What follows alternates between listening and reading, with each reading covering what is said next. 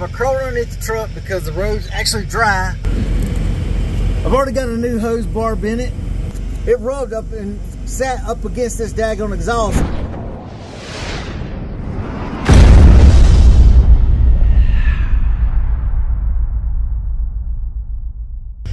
Well, y'all, we are here at the Petro in Carlisle, Pennsylvania.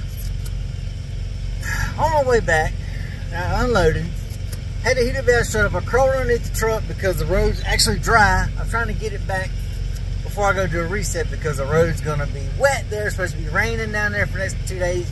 So I need to do it up here in Pennsylvania. I found the glitch, y'all. I'm gonna show you. As I showed y'all the other day, when I opened this heater valve in this inside line right here, it was pouring from all right here. So we have found it. It's the line. I got it tucked and pulled right there. Put it up here so it wouldn't drain. I've already got a new hose barb in it, but the clamps that the Love's brought me, they did not fit. They were too freaking small. So I had to come up here to the shop and get some new clamps. Let me see if I can find that original piece and I will show you what happened. Here's the piece I cut off. I cut it off right there. But you can see where she split. See that mark right there? The line was pushed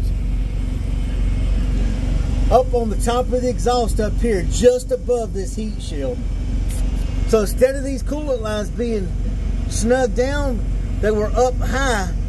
So it rubbed up and sat up against this daggone exhaust until it actually melted right here, and then eventually causing it to split. So I've got the hose cut here. I've got the hose cut on this end. I'm just trying to keep the coolant, because as I lowered it down some, the coolant started draining a little bit out of the line. Same thing with this one. As long as I'm keeping them right around here, we're okay. They're not draining. But if I dip it down to here to work on, they start draining, so I got tied up. So this was the problem, y'all. So we do got the hose barb. Had to come here to the TA. Got me some new, fresh, bigger clamps that'll actually work. So we fixing to put these on, and man, hopefully we will be good to go then. And I've got more coolant to add to it, because once I open these lines, it's going to take at least probably 3 more gallons of coolant. So we'll see y'all. Alright everybody, you probably cannot hear me good, but we are fixed. The truck's running, circulating coolant. Been letting it run here for about 5 minutes. There are no drips.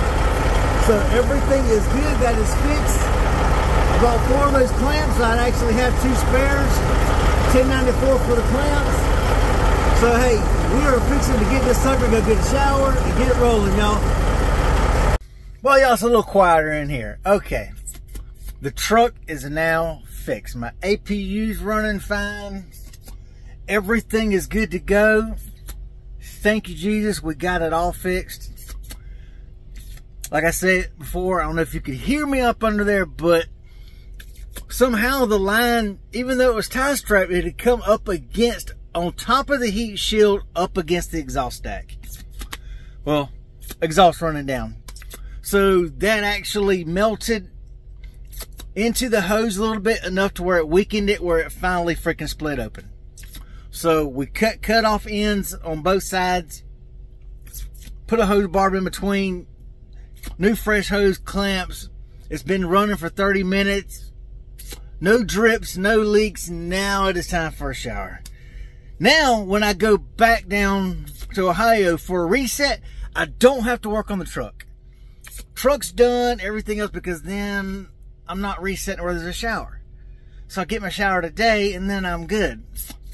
You know, us truck drivers, we can baby wipe, you know, on the day that we're off on a reset, whatever. We're not really going to do anything.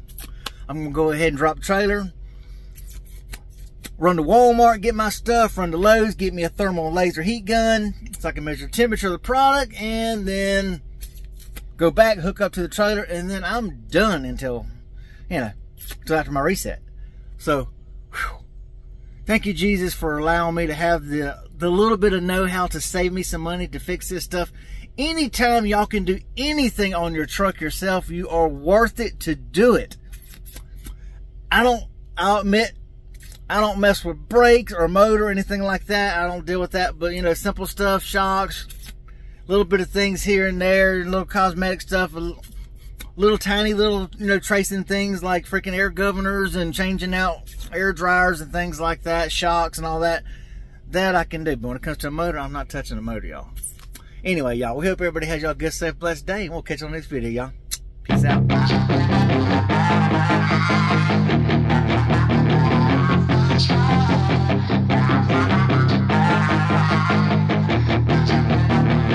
Yeah, she's got some nice long hair, and you know that she's a bad chick. All the boys stare, can't help it, it's a habit. Clothes that she wears, short